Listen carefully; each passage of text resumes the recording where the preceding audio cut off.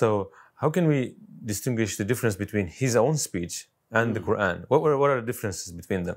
Actually, one of the ways of proving that the Quran is not the word of Prophet Muhammad is that, you know what, if I find a book that doesn't have a cover and the cover is lost, if I know the author of this book by reading the style of how the book is written, I can tell you, listen, this is the style of Shakespeare. This is probably written by Shakespeare or Charles Dickens or whatever.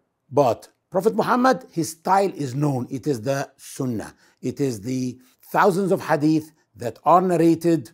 This is his style, okay? He learned things, al-hikmah, wisdom, and he gave it to us verbally. This is his style. But the Quran is a completely different style. Any child, any Arab child can tell you the difference between, or any child who knows Arabic, actually to be accurate, can tell you the difference between the Quran and the Sunnah, because they are completely different styles. No one can talk in a completely different style like that. So the style of Prophet Muhammad is expressed in the Sunnah, and the Quran is only by Allah. And the Prophet ﷺ was so truthful to the extent that when Allah told him to tell us something, he said, tell them, قُلْ هُوَ اللَّهُ أَحَدٌ. Say, He is Allah, the uniquely one.